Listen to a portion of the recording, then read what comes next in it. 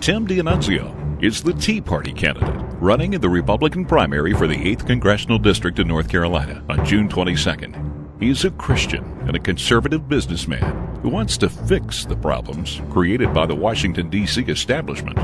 We need to bring the federal government back into its constitutional limitations. However, the party brokers have endorsed Tim's opponent, a man who doesn't know the issues.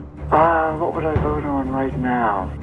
I think probably, He doesn't live in our district. I live in the Virginia Fox district. And he has never voted in an election before this one. It is only through the constant stream of media attacks demonizing Tim that this candidate even stands a chance.